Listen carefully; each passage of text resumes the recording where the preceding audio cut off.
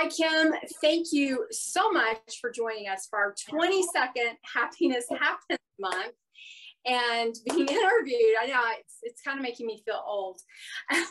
So maybe I do need that. I may need that Crepe Erase to help with that. This is my age clock. Anyway, so Kim, this is the first time we met because we met through a mutual friend.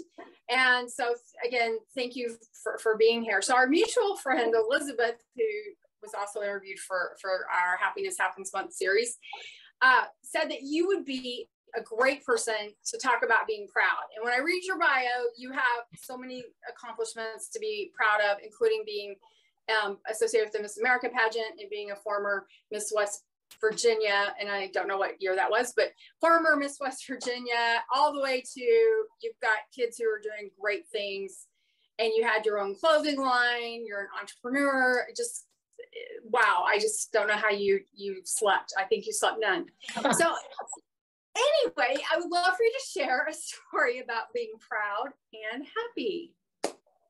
Yeah, you bring up all of the different accomplishments. And I think in life, I'm very driven. So I'm very accomplishment oriented. I wake up with a goal in mind and I spring out of bed and I'm super excited to be able to achieve it. And sometimes I think in life, we forget to even just celebrate our successes and have those proud moments with who we are on the inside. And I've been a little contagious when it comes to accomplishments with my kids. Like you said, I ran the teen division for Miss America for 10 years, and I've been very active in my community and trying just to make a difference, take up positive space on this planet, as I like to say. And throughout that process, my kids also developed that Save the World syndrome. And they came to me, my son was 10 and he had just ran a little book drive in his school. And he said, I want to run a book drive. I want to do more. At the same time, a book company was going in across the way from my office when I was running the teen division for Miss America. So I had a conversation with the man and he said, yeah, we can give you, a few thousand books. So we thought that was kind of fun as a way that my son could start his own brand building at the time and see what he could accomplish. His main goal was something very small. He wanted to get books in the hands of kids in need because he had just learned that kids in his area didn't own books. And that was such a precious, just a small concept, a small goal. And then he set some more goals and he wanted to collect 25,000 books and then 100,000 books. And I mean, at this point, I'm thinking, okay, my gosh, those are big goals. Where are we going to put 100,000 books? How do we get rid of 100,000 books? That's a lot of boxes to put 100,000 books in. So I had to just calm my adult mind down. The panic attacks, I think sometimes that we have as adults where we say, it can't happen. We don't have the money. I don't have the time. That's going to break my back. All of that had to go out the window. And I just had to listen. Yeah, and like your garage. Yes, and rent a storage unit. I just had to listen to his ideas. And my son's project has now turned into their own nonprofit. They have collected over 175,000 books. They focus on books with diversity and dual language books because in our county, the majority of the kids they were meeting were minorities. And they wanted to make sure that the books that they had in their hands that they were reading, they could relate to, so they would love reading even more. They raised over $100,000 to purchase books or to help environmental causes. And the ideas just keep mounting. And sometimes I'm proud. And sometimes I just have to sit them down and say, how do you feel about this? Are you overwhelmed? Do you feel good? Can we take a moment and just celebrate this success before we start running towards the next goal? And I think in life, that's what we all need to do. Whether it's just the success, a small success of, for instance, my son's first book collection of 25 books, that was a huge success. But if we can celebrate those small successes every single day, they mount up to big changes in our lives. Yeah, and that ultimately can help us be proud in so many ways. And wasn't one of your sons on the Drew Barrymore show? Was that in reference to his nonprofit or yes. accomplishment? Yeah, now, oh, so I have two sons. One of them's super quiet and calm, cool, and collected and overthinks before he speaks. And then I have the live wire. And he's a straight shooter, a typical salesman, and he'll pretty much say anything. So he was the one that was on the Drew Barrymore show, and mom got drug into that one. So here I was sitting next to him, and she gave him, the couple questions she was going to ask. Well, Drew is like so earthy and just wonderful and warm and a great interviewer. So she was kind of going off on some different tangents. And I thought, oh my goodness, what is Zachary going to say next? But in the end, she actually donated $5,000 to their cause.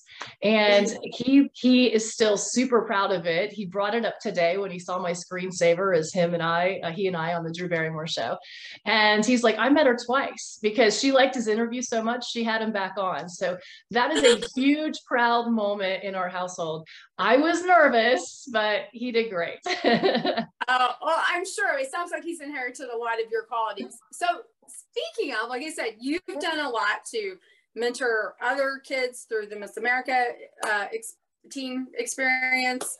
You've obviously been a huge influence on your own kids. So you want to share a little, like did you say their nonprofit name, or share a little bit about some of the fun things that you're working on for yourself and the world? Well, my kids' nonprofit is called Eco Brothers, and it is a registered 501c3. And I really help them just build that kind of brand building skills that I'm an entrepreneur and they're little budding kidpreneurs. So that's been such an accomplishment that I'm very, very proud of. As I mentioned previously, you mentioned I was Miss West Virginia. It was actually 1992, but if you want to say 2002, I'm totally fine with that. But throughout the course of the Miss America organization, I felt it was really important that I give back to an organization that gave to me so much accomplishments in my life.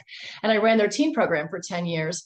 Now you can check it out on my website, kimparrish.tv. I do media coaching. I do social impact coaching to help kids be able to develop their own social impact causes, their own volunteer community service projects. I do coaching on even getting scholarships.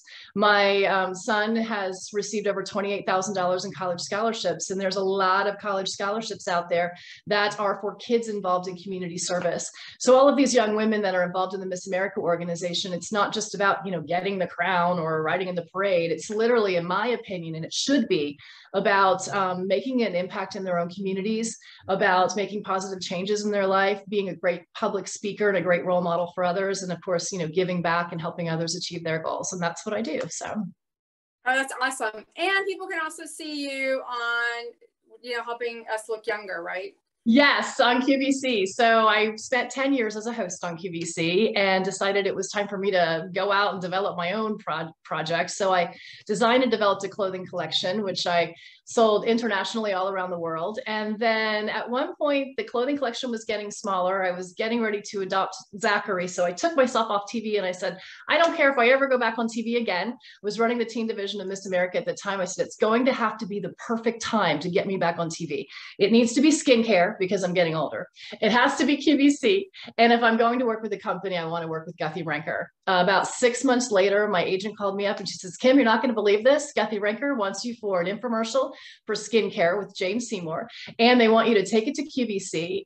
And I thought, the universe listens when you speak, right? So I was so happy. And I've been with Crepe Erase now for 8 years. It's anti-aging skincare for the body, but we also have skincare for the face too. And it is revolutionary. I love that because skincare is happiness.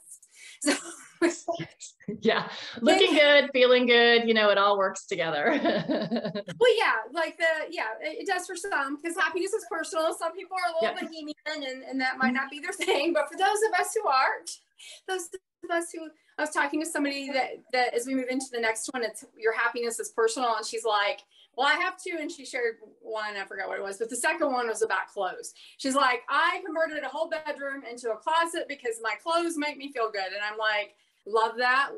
Because, and again, for somebody else, they might want 10 pieces and that's it. And I have a fantasy. Like, I want to be a minimalist so bad. Like, I read blogs on it. I fantasize about it. I want to be a minimalist. I just can't get past the hurdle of continually buying new clothes.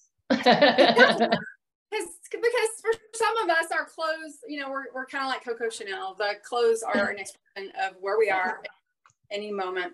So, which gets us to our final question, which is, in my book, Practical Happiness, happiness is personal. That's the first principle, because we live in this world of a lot of groupthink, which is great on some fronts, but on some other fronts, it's not, because we may think, well, if we want ketchup on our eggs and the rest of our family doesn't like that, we may think that shouldn't make us happy, when in fact it's our happiness is personal.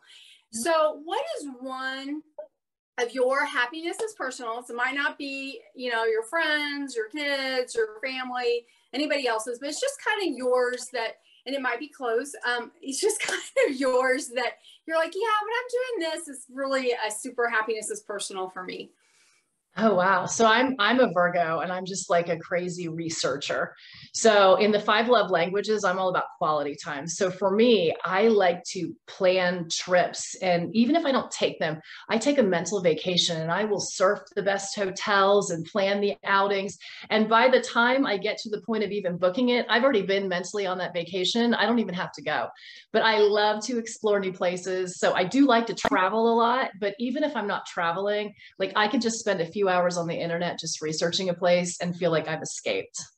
Oh, I love that, because actually research shows that planning a vacation makes us almost as happy as actually taking it. Okay, and think about how much money I'm saving. Exactly. You're saving money and you can be happy. So yeah, one of the things I'm always telling people to do is, you know, plan your dream vacation, because A, the universe does hear us, but also B, just that whole planning research phase of the vacation can really make us feel really, really great and happy. And I used to find happiness is when we feel a little bit better than we did the moment before, you know, when we feel good. And sometimes that's just a little bit better than the moment before. It might not be cartwheel, you know, fun type happiness, but it can just be whatever that is. So vacations are great. So thank you for sharing that. And thanks for joining me. And I so appreciate you being here for Happiness Happens Month.